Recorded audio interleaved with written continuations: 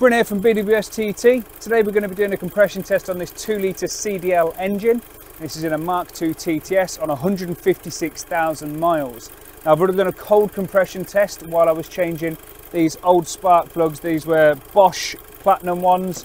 I've put some Iridium spark plugs in. So I did a cold compression test. Let's have a look at the old spark plugs and the results of that now while this engine gets up to temperature, and then we can do a hot compression test.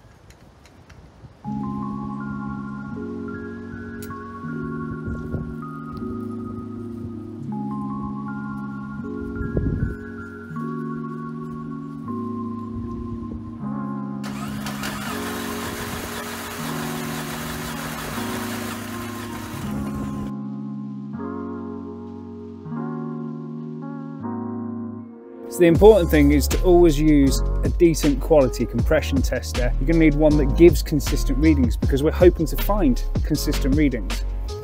Let's start with cylinder 1.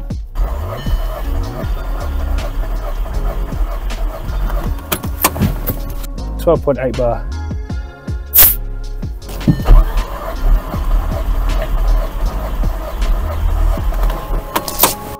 .1.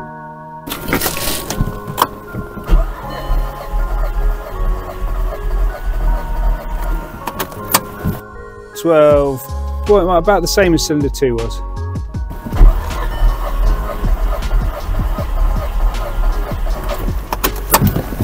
And another 12.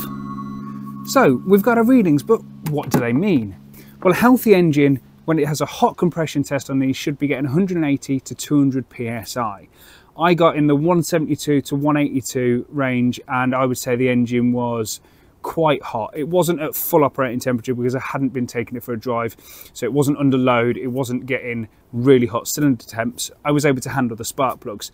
So maybe if I was to do the same again after taking it for a spirited drive, I would get slightly higher results. But that puts me on the lower end of healthy, slightly off the scale of what is ideal on these. However, I'm within 10% across all 4 cylinders, and I'm well above the tolerance for these, which I think is in the 140 something psi range.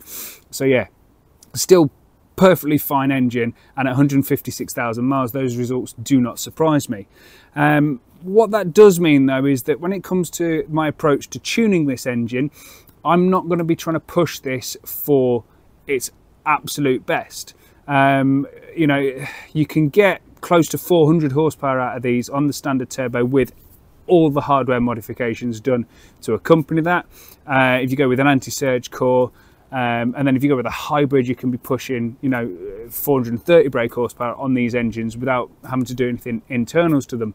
But with me having less compression and an older, worn-out engine, I don't think it's wise for me to be taking that approach to the tuning. I think it's going to be better if I just take a realistic approach and just be happy in the mid 300 horsepower range, 340, 350, 360 horsepower, somewhere in that region, with the torque that goes along with that. This is going to be a very, very fun car. Anyway, I hope that's been interesting for you, just seeing how we do a compression test on these. I'm going to pop the spark plugs back in, and then I think I'm going to give it a wash. But anyway, until next time, I'll see you later. Cheers, guys.